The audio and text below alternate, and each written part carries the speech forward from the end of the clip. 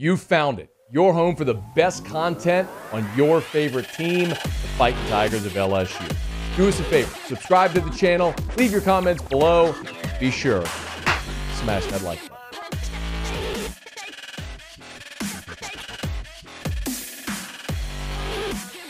I want to start with LSU. Yesterday, disappointing news about Demario Tolan jumping into the portal.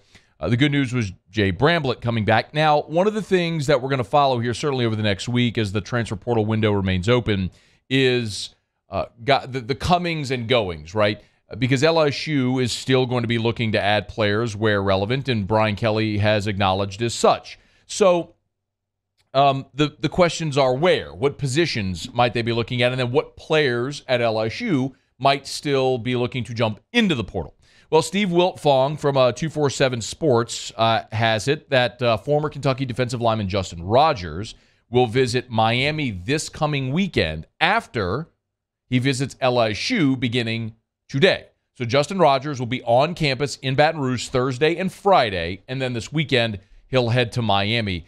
A quick catch-up, if you're not familiar with Justin Rogers. When Justin Rogers committed to Kentucky and signed with Kentucky in the 2020 class, he was the fourth highest ranked prospect ever to sign with Kentucky football. From Michigan, 6'3", 322 is where they have him listed on the official Kentucky roster. As a prospect back in the class of 2020, he was a four-star, the number 76 overall prospect in the country, the 11th best defensive tackle, the best player in the state of Michigan. That was on 247. In the composite, so the top sources, recruiting services altogether averaged, he was the 52nd best player in the country, any position, the 7th best defensive tackle, best player in Michigan, signed with Kentucky, played sparingly in 2020. It was the COVID year, of course, his true freshman season. And then in 2021, played in every game, part of the rotation. And then this year, 2022, he really blew up. And when you look at him as a 6'3", 322-pound defensive lineman, he is the push the pocket, blow up the launch pad, enormous guy on the interior of the defense, right? That's the role Justin Rogers played at Kentucky and would presumably play wherever he goes. Now, LSU is going to have a really tough recruiting battle. The good news is you got the guy on campus. Okay, he's here literally. I mean, it's 3:05 Central Time on Thursday as we do this. He's here. Like, he's in Baton Rouge on campus. That's phenomenal news. You got him here. You got the first visit. But Georgia is in the mix. Colorado's in the mix. And, you know, Coach Prime, you cannot underestimate Deion Sanders. Miami, which we know he's visiting this weekend. You got John Ruiz, the billionaire businessman who's funding all the NIL opportunities there at Miami. Of course, Oregon, Louisville. There's a lot of teams that are going to be in the mix for Justin Rogers. So this isn't one of those things where you go, oh, you got him on campus. He's coming to LSU. The other thing that I'll tell you is I think, unlike at linebacker, where LSU is in desperate need of bodies, they knew defensive tackle was a must, and they already attacked it, right? So remember, you know, Jaquelin Roy leaves early for the draft, so coming back, you're getting Mason Smith off of injury, you got Mekhi Wingo coming back, and then Jaquelin Roy. So you got three guys there that have played. You got the three guys that redshirted this year: Ty'G Hill, Fitzgerald West, and Quincy Wiggins, who can play inside or out. And so they knew they needed defensive linemen, interior players, so they went into the portal and they got Jordan Jefferson. Of course, not that Jordan Jefferson, the Jordan Jefferson from West Virginia, who's another big 300-plus pound dude, Paris Shand from Arizona, and Jalen Lee, former kid from Live Oak who went to Florida and now is coming back home. So you went and added three dudes with major college experience. So now you've got 9 interior players. So they did not, by the way, sign any freshman interior defensive linemen. They have edge players, but no interior linemen. So you've got 9 defensive tackles. Would Justin Rogers look at LSU and go, you got Mason Smith coming back?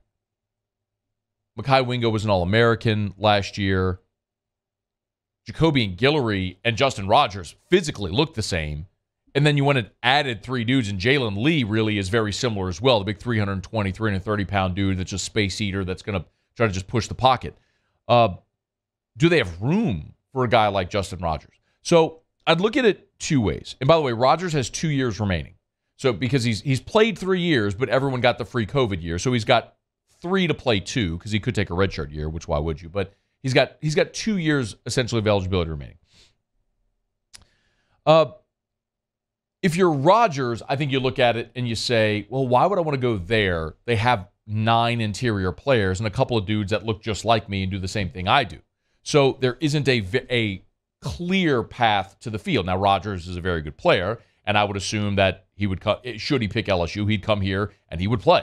And he would have an opportunity to play because he's a really good player with 3 years of SEC experience and was a highly regarded dude and is coming here to try to get 1 year in a major program, boost his draft stock, and go pro. So I don't know if Rodgers would pick LSU. But the other side of it is you could say, well, why would LSU want to add another body? And the reason is because it has to be in the transfer portal era the same mindset that NFL teams have. In the NFL, you are always trying to get better. You are never standing pat with your roster. You are always, if there are free agents, if there are players that got cut, you always bring them in to work them out because you never know if that guy could be better than the guy you have, and you are always pushing the guys on your roster to continue to be better, or someone's coming to take their job. That is a constant state of mind in the NFL with managing a roster. And so too is it now in college football because of the portal. Because you don't have to be super selective with the guys you bring in because you don't have to have them sit a year and then be ready to play. That's 1. And 2, also, there's no more hard cap. When you had a hard cap of 25, you had to be very selective with the guys you took because you could only take 25. Well, now you can take as many as you want. So the mentality is always, does that guy make me better? So if you're Brian Kelly, if you're Jamar Cain, if you're Matt House, and you're looking at this and you go, okay, we got 9 interior players.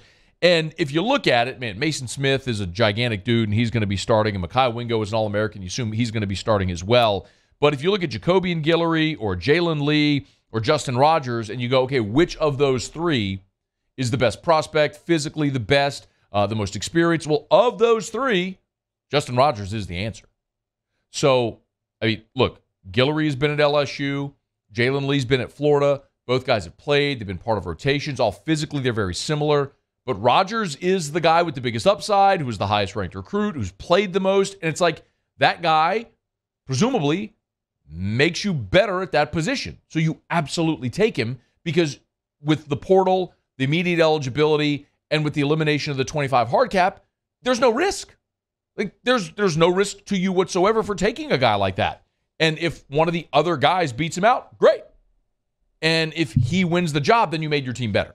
So it makes a ton of sense for LSU to go after Justin Rogers. The question is Rogers going to find a spot where there's a clearer path to the field than at LSU where, 3 weeks ago, you were paper thin at defensive tackle. And now all of a sudden, you've got a lot of bodies. Sifting through that to find your rotation is really the onus on this coaching staff right now. And we'll see if Justin Rogers will be a part of it. So again, Justin Rogers, one of the highest ranked recruits ever to sign at the University of Kentucky, is in the portal visiting LSU today, Thursday and Friday, before he heads down to Miami and then checks off some other visits as well. So we'll keep you posted. Hey, thanks so much for watching. Please leave your comments. I love to interact. And be sure to hit the red subscribe button below.